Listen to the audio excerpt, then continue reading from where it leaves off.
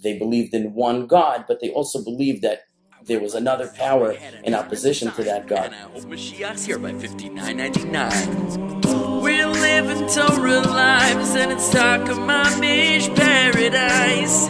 Say Shmona Esrei thrice, living in a mamish paradise. When you have a God that manifests in different ways, that we experience Hashem through different attributes, sometimes through kindness and sometimes through a stricter way of guiding the world. So you may tend to think that these forces are in conflict with one another, and certainly in ancient times and probably today in many places, people believe that there are vying forces between one another. Even within Christianity, there's their idea of Satan. We also have Satan, but their idea of Satan is sort of a power in conflict with God, in opposition to God, whereas the Jewish idea is very much that even Satan, which literally means in Hebrew the one who obstructs, the obstruction, is doing so in the service of God, at God's command, right? So that these forces are not in conflict. Zoroastrianism, considered one of the great monotheistic religions of yore, they think maybe even predates Judaism. No one's quite sure when Zoroastrianism got started as a religion, but they believed in dualism. There were basically two powers, even though it was sort of considered monotheistic in that they believed in one God, but they also believed that there was another power in opposition to that God. So there was Ahura Mazda was the supreme god of Zoroastrianism, and then there was Ahriman was the one in opposition. Now the reason I bring it up is because the Gemara talks a lot about Zoroastrianism, and people don't realize that the Gemara records a number of discussions between sages of the Talmud and Zoroastrian magi, and which are their philosopher, priest type people, and debates of philosophy between the two. And not only that, but the kings of Parthia, which was the empire under which the Jews of Babylonia lived, were Zoroastrians.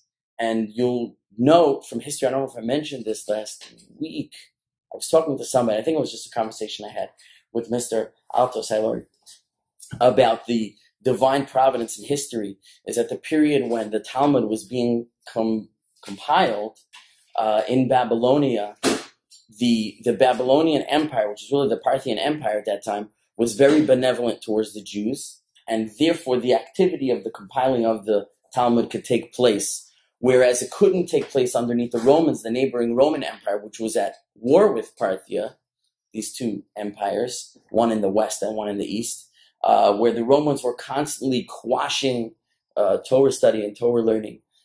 So, on the other hand, the Parthians were very benevolent towards the Jews, and it was only after the Talmud was finished being fully edited that the Romans ended up defeating the Parthians. It was as though, and they weren't the most competent governors, that's for sure, and it was as though, Rabbi Miller writes, that God was just propping up the Parthians just long enough that the Jewish Talmud should be finished, and then the Jewish people could endure whatever would happen after that, once we had the Talmud. So the Gemara records even that the kings and queens of Parthia would send sacrifices to the Jewish rabbis and ask the rabbis to direct their servants of how to bring the sacrifices properly to God, to Hashem, because the Zoroastrians considered Hashem, the God of the Jews, to be synonymous with their own Ahura Mazda. And even though we're not allowed to bring sacrifices outside the Beis HaMikdash, this is an area where non-Jews have an advantage over Jews. They are allowed to bring sacrifices in the absence of a temple, even nowadays. That means if nowadays a non-Jew wanted to bring a sacrifice to Hashem, animal sacrifice, they would be permitted to do it. We are absolutely forbidden to do it outside of the temple. They would be permitted to do it. They would just need to be instructed on the proper laws of doing it. So they went to the Talmudic sages and says, how do we bring this korban to God, and they instructed them, because what that tells you is that even the Talmudic sages considered Ahura Mazda in the Zoroastrian religion to be an acceptable form of worship of Hashem. And Rashi says as much openly when he said, whenever the Gemara talks about Ahura Mazda, I forgot exactly, I think Hormes is the term the Gemara uses for what's called in the scholarly world, Ahura Mazda, Hormes. When the Gemara talks about Hormes, Rashi says, this is HaKadosh Baruch Hu in their language. Right? Even Rashi says Hormes, Ahura Mazda is synonymous with Hashem in the Zoroastrian faith, whereas Achriman was called Hormin in the Gemara. Rashi says is a shade, is a demon. So even their Satan, the Zoroastrian Satan, the way that Judaism views it is it's a demon in their religion, right? But it's not really a second deity. Even though in Zoroastrianism there's this, why am I bringing this up? Okay, because that's why I think these words are here. Kel Elyon, Most High God. This is what I think. I couldn't find really a commentary that addressed it.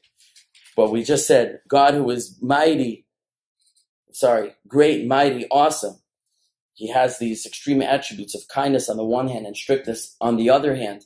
And we look at Hashem as being blending the two in perfection because he is Kel Elyon. He is the Most High God. That is, he is the power that is over all powers in the world as we see them. No matter how we see Hashem's divine providence manifest, whether it's in the form of kindness, or what we perceive as kindness, or what we perceive as more strict, harsh type of providence, we don't see these forces as being in conflict. We don't see them as coming from two separate sources. They all originate from one God who is above and in control of all of them. That's what I think this phrase means, Kel Elyon.